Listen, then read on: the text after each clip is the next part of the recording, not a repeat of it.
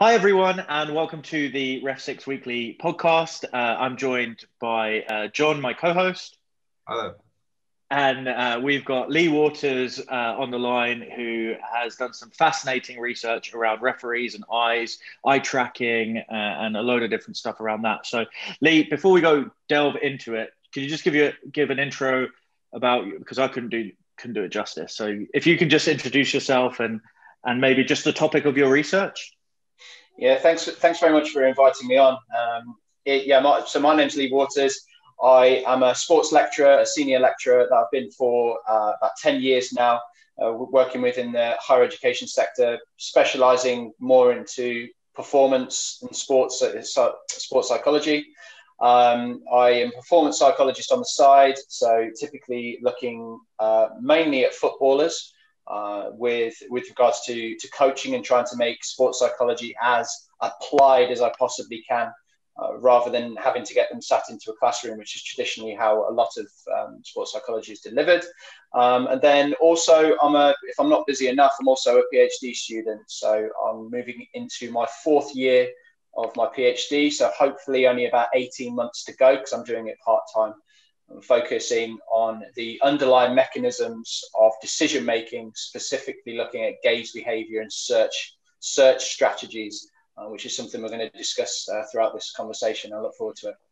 No, brilliant. Thanks for joining. And I'm fascinated. And I'm everyone who listens to this podcast knows that I can talk for hours, but I'm hoping that, Lee, you're gonna do a lot of talking. I think the first thing to start on is, you mentioned you predominantly work with footballers and applying the sports psychology, not in classroom, but in kind of, you mentioned apply setting. What does that mean? Well, I'm obviously going to come at it from my so-called specialist area in terms of decision making, trying to enhance that as much as I possibly can from real life settings. Footballers want to know, how is that going to improve their game? And if you get them talking about it just simply in a classroom, and that's your only delivery mechanism, they won't necessarily make the connection between what's being discussed in the classroom to how they can then use it out on the field, on the pitch. So I can talk to them endlessly about theories. I can talk to them endlessly about processes and things like that. But actually, if they're not doing it, if they're not showing it, if they're not making improvements in the settings that they're being ultimately tested in, then the buy-in is probably not going to be as strong.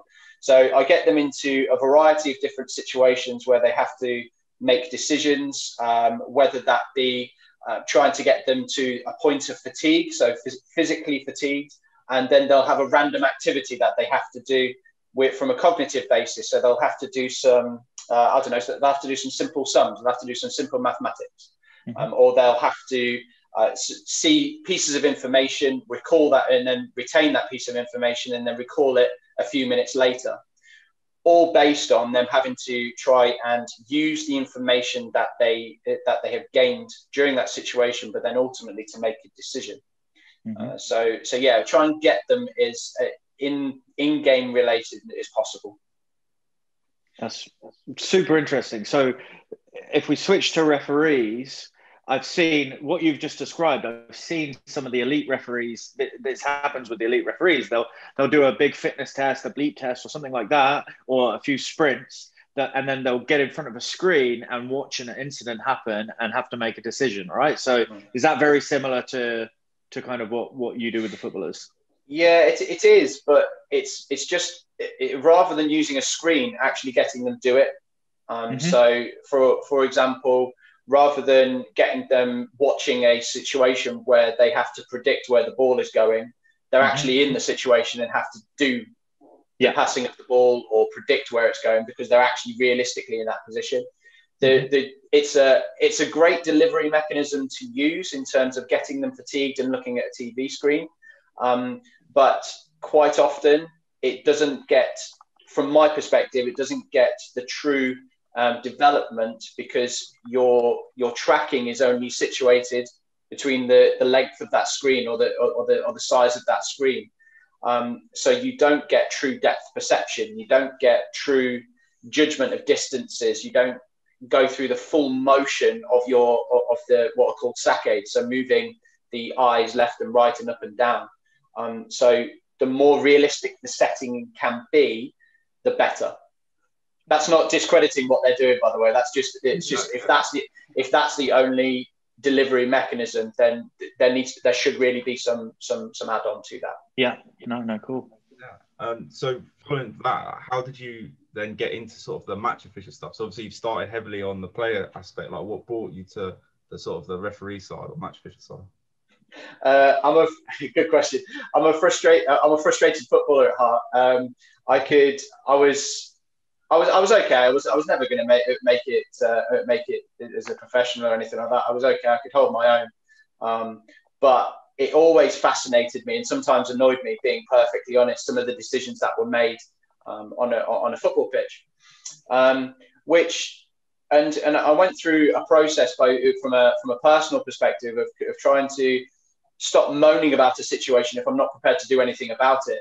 So it really took me to the point of, well, actually, all these people are moaning about referees. They've got a very, very hard job, a very, very hard job. I mean, some of the research that's coming out now of how many decisions have got to be made during a 90-minute perspective. I mean, the current number that's being banded around is 245 decisions per game. Mm-hmm. That's one decision every 22 seconds, and that's just game-related decisions. That's not anything to do with where they move personally as an individual, or do they need to increase their pace or slow down or anything like that. That's not any of that. That's just literally game-related situations. So I guess it got to the point where I was thinking, well, actually, I can stop moaning about it. I'm in a position to be able to do something about it.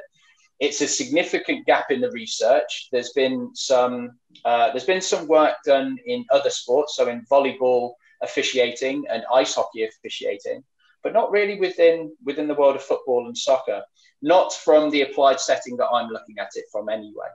Mm-hmm. So really, me and my PhD supervisors and team, we landed on it, and we're like, this is an area that is really, really fascinating, and we could get some really interesting data and also ultimately assist in this process.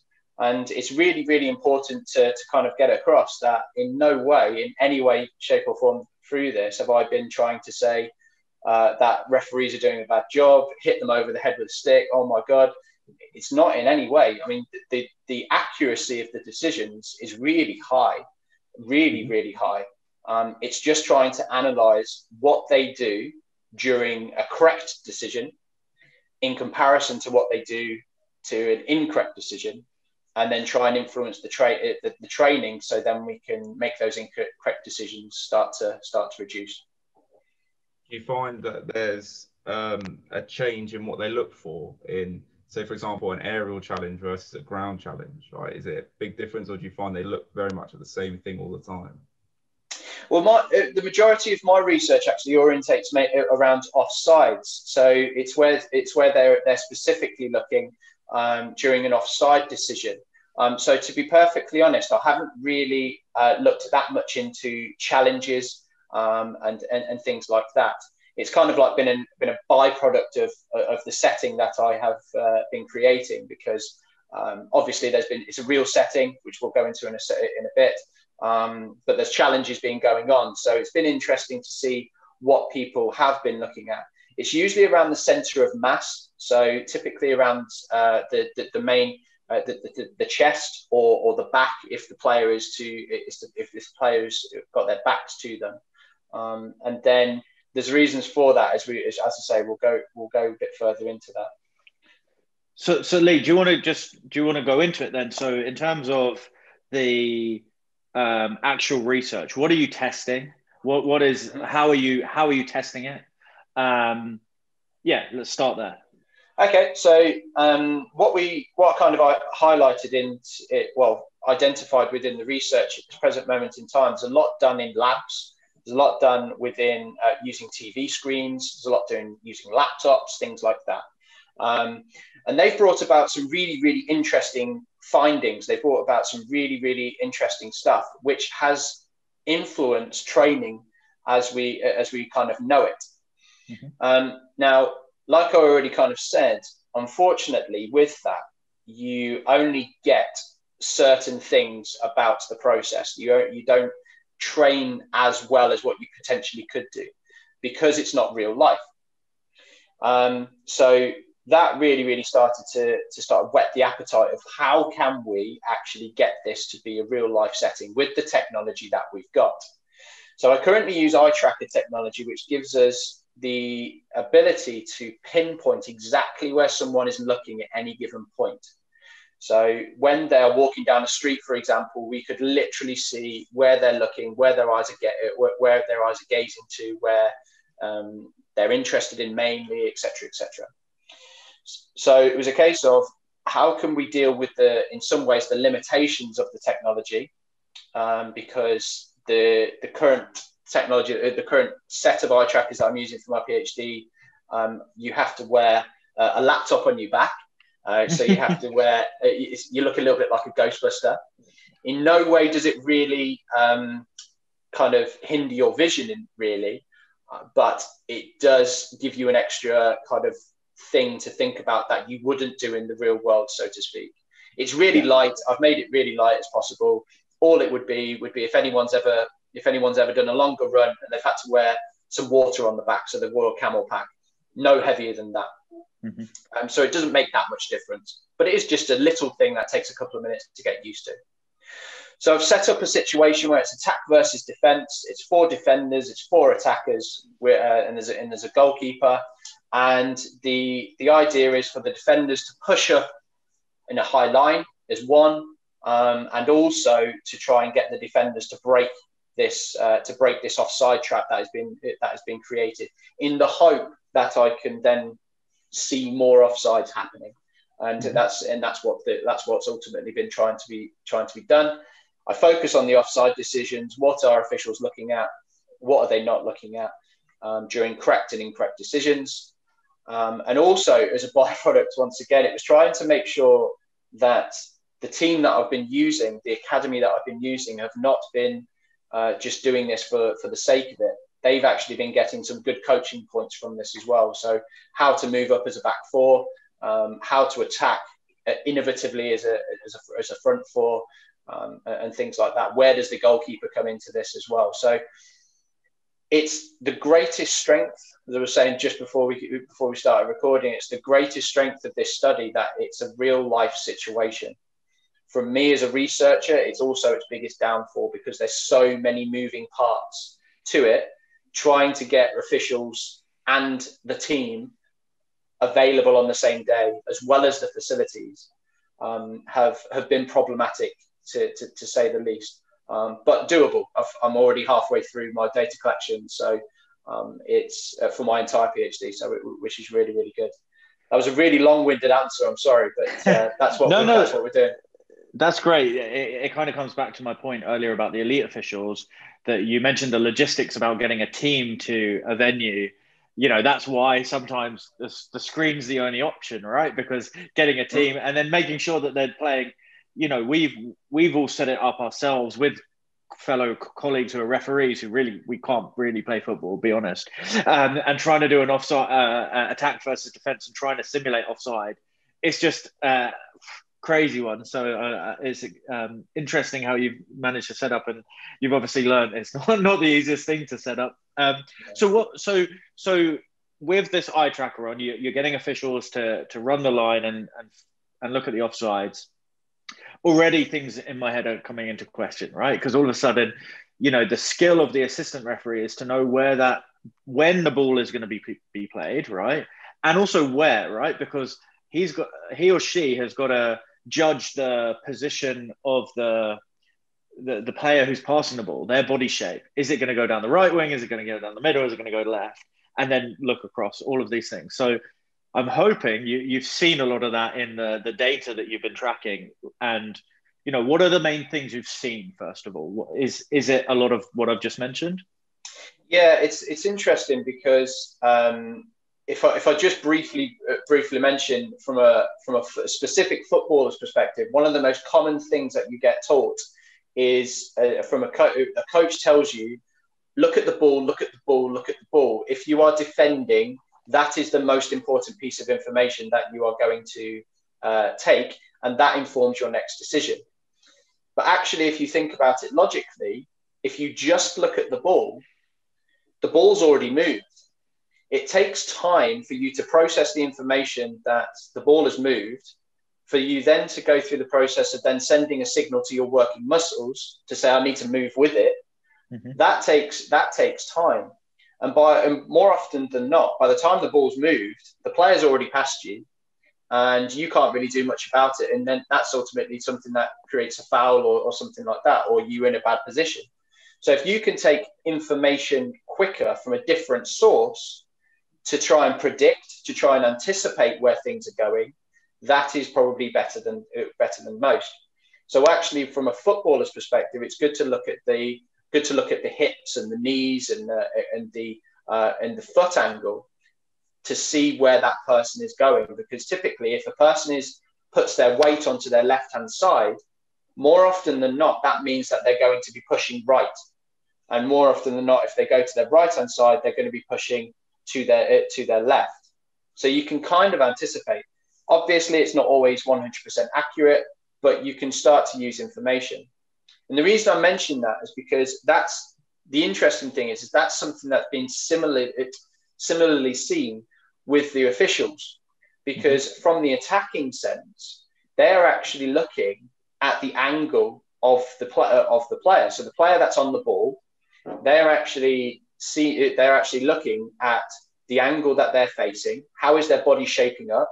What is the likelihood of the ball going to a certain area? And because of that, they're able to then predict, anticipate which area not to really pay as much attention to, and then focus on a specific area. So yeah, from the official's perspective, when they're looking at the attacker, yes, they look at the body angles. From a general sense, the most common, because I'm looking at search patterns and what people look at the most, the most common place for an official to be successful in the decisions, what I found in my research is the last defender. So the center of mass of the last defender. And then they keep flipping back to that last defender. And that's what we call something called a gaze anchor. So it's something that they keep going back to. So it doesn't mean that they can't move from it. It just means that is where they go back to. So they will go from the defender to the attacker to see where the ball is, go back to the defender, go back to the furthest attacker forward, and then they'll go back to the defender. That's typically the most common successful search pattern that has been seen through the research that I've done so far. There has been other ones. So have been ones where people have actually fixated on a point in a pitch. So some are fixated on a line on the 18-yard box, for example, depending on how far down the line they are. So they've decided that they're going to use the line as the most important point, and then they start to go through the pieces of information. The point is that the official needs to find a point where they can see the most important information. What do they need? They need where the defender's positioning is, the furthest attacker, and also when the ball is played. Can they see those three pieces of information very, very quickly? Because if they can't, then obviously that becomes an inefficient search strategy. And did you, of those two strategies that you mentioned around the line versus the lost defender and flipping back, was either one more successful? Yeah, definitely. The one that was used the defender as the most as the anchor, and then flipping between the attacker, where the ball is, etc. That was definitely the most successful, because others started using not the lines. They actually may have even used points in the sky, so they looked a bit higher, which was interesting. And to be perfectly honest, I thought that was something to do with the calibration of the eye tracker, which is a big thing. But actually, part of my research has been having an open dialogue and a reflective piece with this, and they were actually saying, no, that's not an issue. That's what I do. I look a few feet above players So then I can see from their point of view, I can see from a kind of like a bird's eye view, that's where their head goes, which was an interesting one. That's super interesting. Did you have any correlation between, my assumption is that when you got the officials to do this testing, that you asked them how many times they've run a line before, right?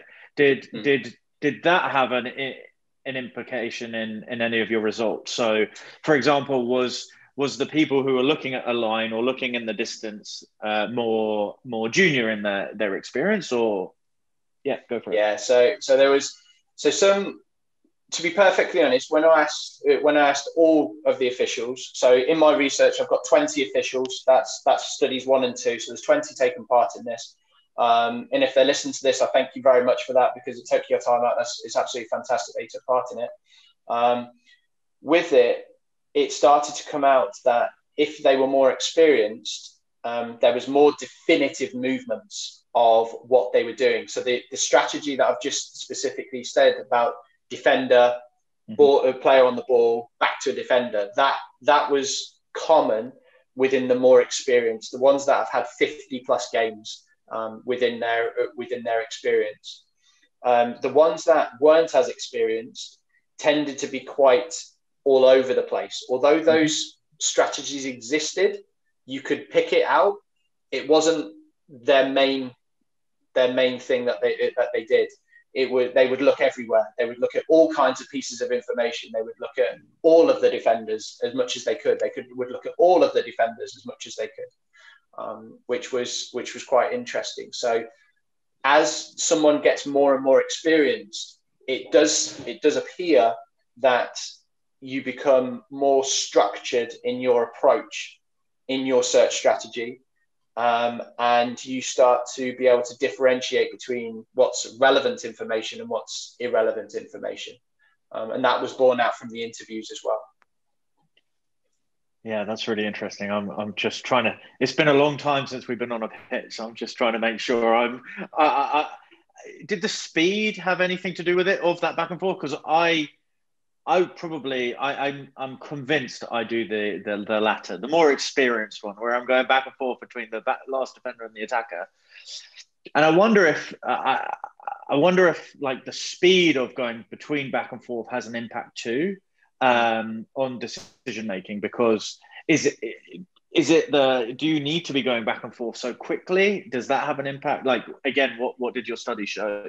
Well, but yeah, it's once again, it's almost as if you've read some of this research, because these are all great questions. So when you are less experienced, it has been shown in multiple studies, not just not just the stuff that I've been doing, but if you are less experienced, you typically you start to bound around left, right, and centre. You're thinking about all these kind of things. You're looking at this. You're looking at that. You're like kind of like a magpie, really. You go, oh, that's interesting. Oh, that's interesting. Oh, that's interesting. And then the speed is much, much quicker. So actually, when you're less experienced, you are flipping between everything really, really quickly. As you become more experienced, you become more purposeful in what you do. You become more structured. You become more. You don't have to look at other things, because you've already gained the information from the thing that you were looking at.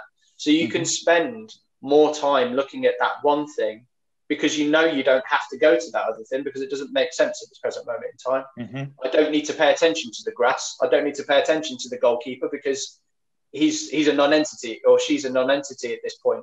I don't need to do that, so I can just focus on the defender, straight to the ball, straight to where the attacker is, straight back to the defender, and that becomes more purposeful. And I'm talking like we're talking seconds here. We're not. We're talking hundreds of seconds here. So that is something that is happening all of the time. I mean, you only have to think about how many times you've moved your eyes in the last 20 minutes since we've been talking, and that's. I'm feeling very conscious right now about moving my eyes. It's really strange. I've got a couple more questions. I know John's got a few, but I've got a couple that I wanted to get off my chest. Otherwise, I'll forget them. And I actually got a point, interestingly. So you mentioned that every 22 seconds, a decision's made in the game. I will be remiss. Mark Burkett, who's one of our leading futsal referees, always told me that in futsal, it's one decision every 9 seconds. It's a lot quicker. So I just want to get that in there. Just it's another useless fact, but it's interesting. So my two questions. The first one's around. So again, I'm visualizing as you're talking about this. I'm visualizing, and a lot of the time, actually, you're not looking at the ball as the assistant. You're looking between the back at the last, and you're hearing. You're waiting to hear from the ball. Again, what did your research show that technique was better or worse? And were you even accounting for that at all? But was listening to it a good technique to use, or do you need to glance over to the ball to make a better decision? Yeah, the eye track has the ability to have audio as well. So one of the things that was that we did incorporate, or that I incorporated in it, was when a decision was made, either to say it was offside or not, was that they had to rate between 1 and 10 as to how confident they were as to whether that was the right decision or not. And then when we went through the reflective part of the study, that was what we discussed. So why did you give that an 8? Why did you give that a 4? That kind of thing. And it was interesting because some of the officials said that they were caught in between their strategy that they were going through, and they heard the ball, and then they were in some ways trying to predict what they saw last. And we're only talking 0.1, 0.2, 0.3 of a second. We're talking split seconds here, and some of them had to predict it. From the officials that I used, there was only one official that used that as a definitive strategy. They would use the sound of the ball being kicked as to when they would judge that. So I don't have enough data to say that was successful or unsuccessful. It's super interesting. You mentioned like in between the strategy, when I can almost feel that happening, where you've got this process, and really when the ball gets kicked, at least in my opinion, my gaze, I want to be on that last defender. And if I'm caught and I've lost I'm on the attacker as the ball's played, it's not the best information that I can take in. So it's really interesting you say that. I'll keep my next question. I'll let John go ahead, because I feel like his are probably going to be more pertinent to this now. Go for it. Yeah. So you said you did 20 officials, but you were saying the difference between almost a rookie and an experienced. Like, what do you define that gap as, like, between becoming experienced and not being so experienced? Yeah, so with the research that the participants that took part, I didn't realise when we decided to focus on officials that it was going to be so hard to get access to the higher end officials. I genuinely didn't realise it was going to be as much of a problem as it was. So actually, we had to reframe where the PhD went, or the thesis went. So initially, it was kind of based around comparing elite officials to novices. Actually, I can't definitively say that I had any elite officials within the research, because we had a couple of level 3 up to, but the majority aimed around level 4, level 5, and 6, and I had a few level 7. Mixed in with that was how many games they'd actually officiated, and also how many they'd actually run the line, because some of them had predominantly run the line, and then a couple of them in the past year or so, 2 years, had mainly focused on being the man in the middle. So they had potentially not had as much experience recently of running the line. So there was a mixed bag typically between level 3 and level 7, and to compare the differences between them. But then if the level didn't really differentiate anything, then we started to look at the amount of games. And as I say, 50 typically seemed to be a common number for things to become a little bit more structured. After 50, Not quite sure what yet, but it's something to investigate further. Something seems to click, and something seems to be a little bit more structured after that, roughly that 50 point. Yeah, no, that's great. Do you find that distance from the decision makes a massive difference? Because like from gut feel, I think for me it's harder to judge an offside if it's right in front of my face, because obviously there's two things to look at there, and if there's anyone behind the man. So do you find that like the distance of the decision makes a big difference? Yeah. So once again, it's almost as if I've given you my research before. You're asking all these questions, and it's great, fellas. So one of the things that was highlighted as, because I did something qualitative analysis, so we did lots of interviews and I drew up what's called a thematic map, and it kind of highlighted some really, really important themes from the officials to say what is most important when making an offside decision. And one of them was the distance. So one of them was the distance, whether that be close to them or the furthest away. The ones in the middle, they generally were quite comfortable with. The ones closest to them typically orientated around something called, you may be aware of the phrase, the flash lag effect. So when the attacker's running in one direction, the defender's running in the other. One's trying to push up, one's trying to break through, and then they cross over. Or where did they cross over, kind of thing. And that typically orientated around that. So yes, absolutely, we found the distance was one of the factors that played a part in whether it was whether they found they were confident in the offside decision or not. There's speed coming to that as well. So I don't know how you ran the experiment, but like obviously like if a referee is crabbing, he's got more of a sort of wider gaze. But if he's having to dart along the line, he's turning his head a lot more. Did you run it like that, or how did you sort of set it up in that way? It was literally half a football pitch. They were on the left back, so just to make sure that it was consistent all the time. They were always on the left back, and they ran the line as if they would in a normal game. So the start of the drill, so-called drill, would start just behind the halfway line, and then there'd be a passage of play all the way through. So the defenders were seeing everything, the official was seeing everything. So literally, they had the entire line from the halfway line to the corner flag to run that line. So it was exactly how they would do it, not in a normal game. Yeah, no, that's cool. And I'm glad you said left backs, because I couldn't think of anything worse than to try and do an experiment right backs. I think where my eyes would be the least of my worries. That would be a really interesting. It wouldn't be a PhD, but just a small little test is to get the experienced officials to then run right back and just see how detrimental it is, because basically, traditionally, referees run left backs, right? That's assistant referees run left backs. There are some referees out there that like their assistants to run right backs, or I've even had some who like their assistants to run left back first half and right back second half, which blows my mind. But I've always thought that I've only run right backs a few times, but it's basically like starting again.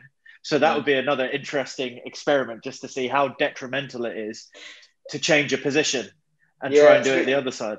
To be honest, it's not something I've even considered, but now I'm thinking about it. Yeah, that's actually really interesting, because in a former life, I used to be an athlete. I used to run, used to do 400 meters, and to make sure, because obviously when you're running around a bend all of the time, you use your left leg in a certain way. So to try and balance it up, my coach used to get me to run the opposite way around the bend. So I was using my right leg in a certain way. It did feel like I was having to learn how to run again, because it was different running mechanics. And I've not thought of it from that perspective, but that would be quite interesting to see. You've just blown my mind. Every fitness test I've ever done as a referee, we always go around the same direction. Is that a left-hand turn? Is that like the norm? Is it? Okay. So turn it around. It's just like, it just blows your mind, right? Like all of a sudden, everything's just You're in a different parallel universe. It's a shame. It's a shame you haven't been able to get elite officials, but yeah, I think that would be a really interesting thing to observe. Like, is there you're obviously seeing this kind of this 50 games being like a key kind of tipping point almost for experience. But I wonder if the elite officials, there's another tipping point at another end. That would be interesting. Could this be used as a test in some way to determine? I'm not saying it should be the only test that an assistant referee should do, but could it be a good test to determine, like, imagine if you haven't already asked the assistant referees how many games they've done. If you had 5 of them and you did this test, do you think you could almost go backwards and say, well, I think you've never run a line before and you've run 75 plus games. Do you think that the data's there to figure that out and almost test to see how good they are just based on where they're looking? Yes, in a simple word, yes. Yeah. Because in my third study is geared towards comparing the officials that I've already tested, so the qualified, the experienced, in comparison to novices who are actually footballers, and some of the footballers have not been as happy because they think that they know how to run a line, they think that they make the right decisions and things like that, but actually it was inevitable that their decisions weren't going to be as accurate. And although I haven't finished the analysis of that study because good old COVID got in the way of that, because we weren't able to complete the testing as of yet.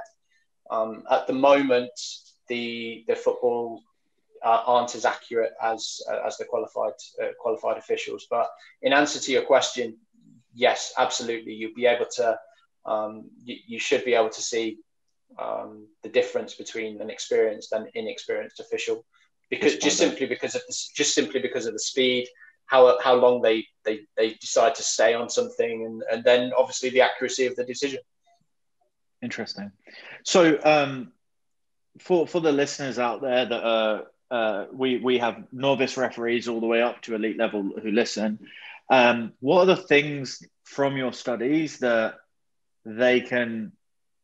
what are the practical things that they can take out of it that they can go out and, potentially train or do? What are those things?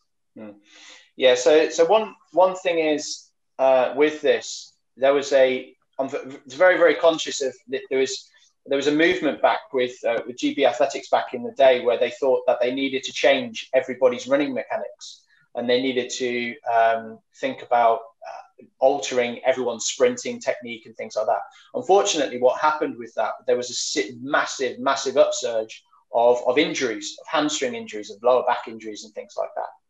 And the reason I mention that is because in no way am I now suggesting that everyone now should definitively, go to the defender, go to the ball, go to the attacker, all that kind of stuff, because that potentially would mean upending a lot of people's ability to be able to do this.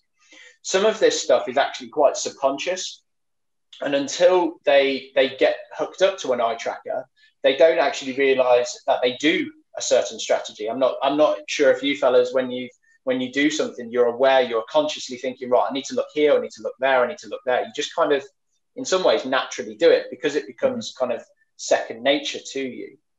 So I don't want anyone to think I'm just going to stand here or sit here at this present moment in time and preach to you that you should be doing that. That's what's been found to be the most successful strategy during this study.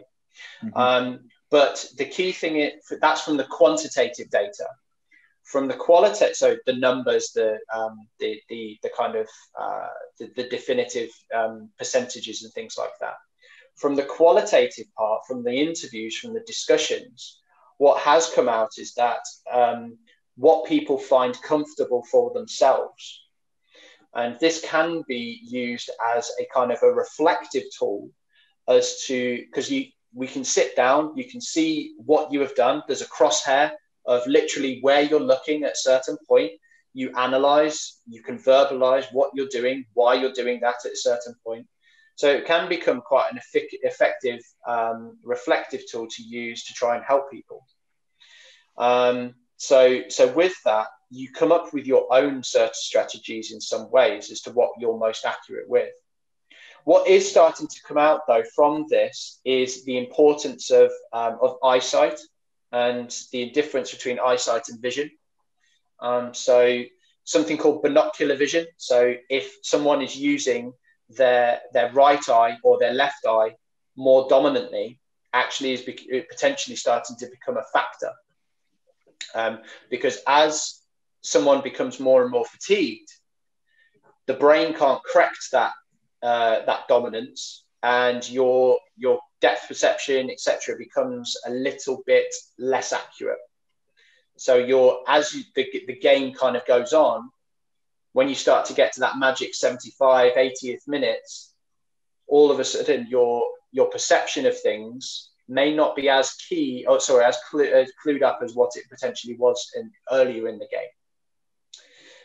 So training to make sure that we are as binocular as possible, i.e. using both eyes at the same time, is something that's really important to try and improve that.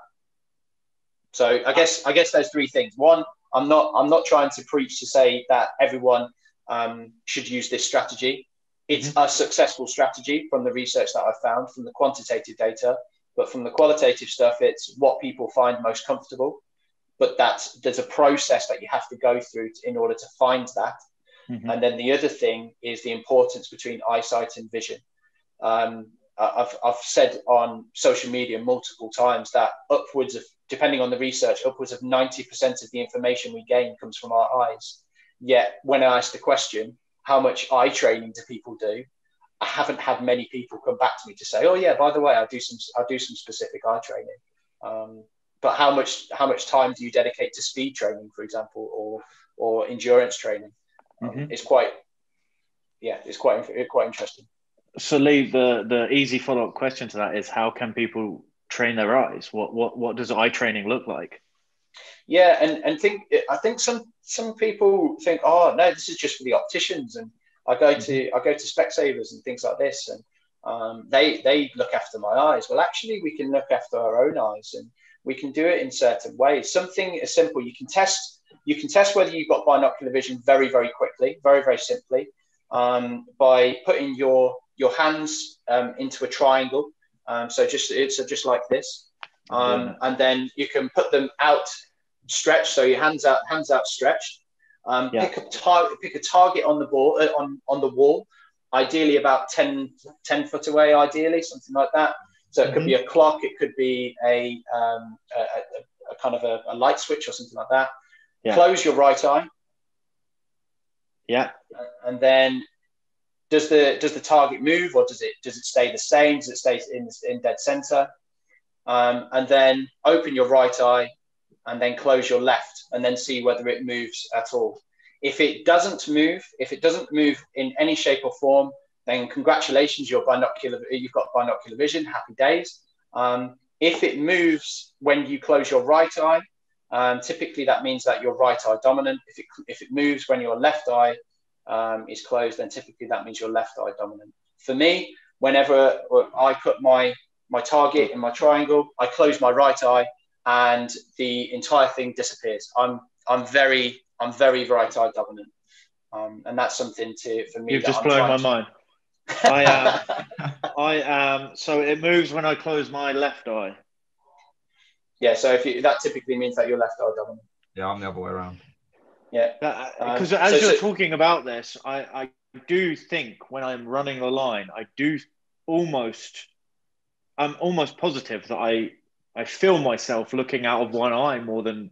Do you get that, John? Or no? Okay, maybe that is me. But I do get conscious of the fact that maybe That's interesting. Wow. Yeah, so that's one quick way of just testing it.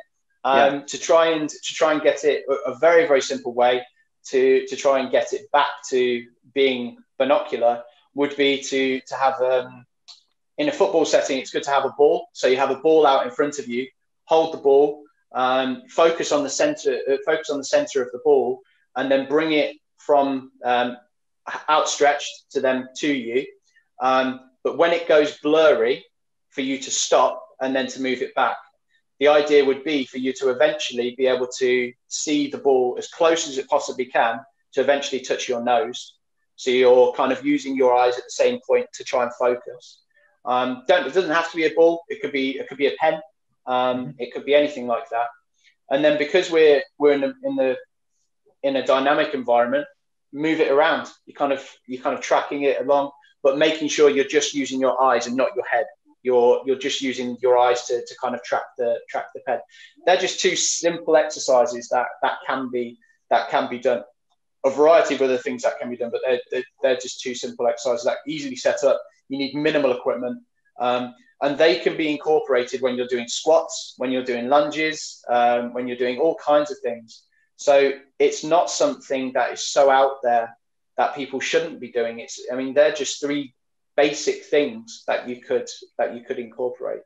The weird thing about the binocular vision, though, is the way I started to get onto it, and it was a really, really random thing. It was about 6 months into my PhD, and all of a sudden I started to notice that when I was reverse parking, my parking was all of a sudden a bit skew-with.